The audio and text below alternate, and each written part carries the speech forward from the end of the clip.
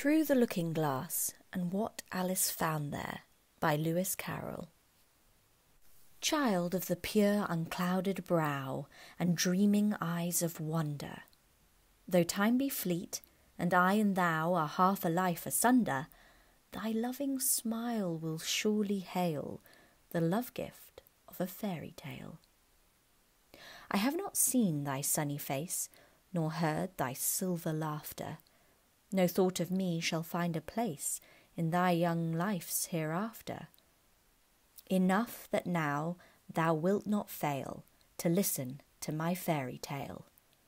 A tale begun in other days, when summer suns were glowing, a simple chime that served to time the rhythm of our rowing, whose echoes live in memory yet, though envious years would say forget.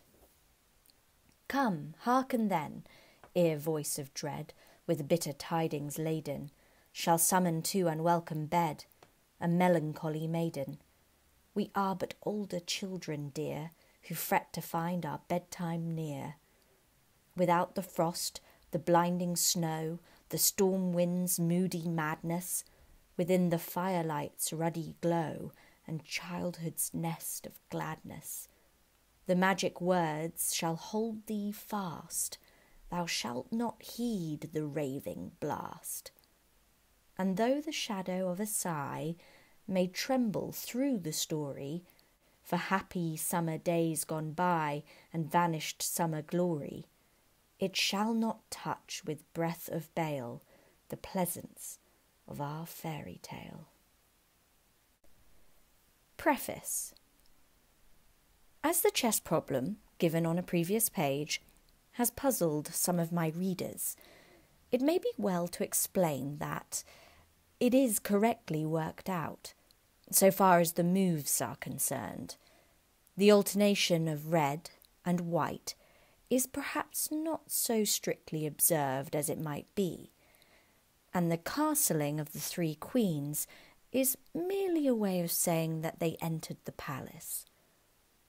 But the check of the white king at move 6, the capture of the red knight at move 7, and the final checkmate of the red king will be found, by anyone who will take the trouble to set the pieces and play the moves as directed, to be strictly in accordance with the laws of the game.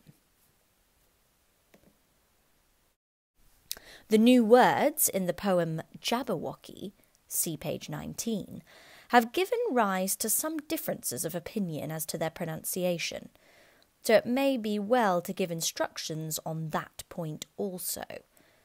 Pronounce slithy as if it were the two words sly and thee.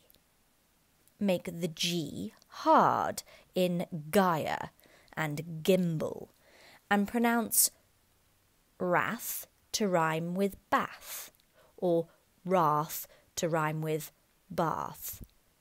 Christmas 1896.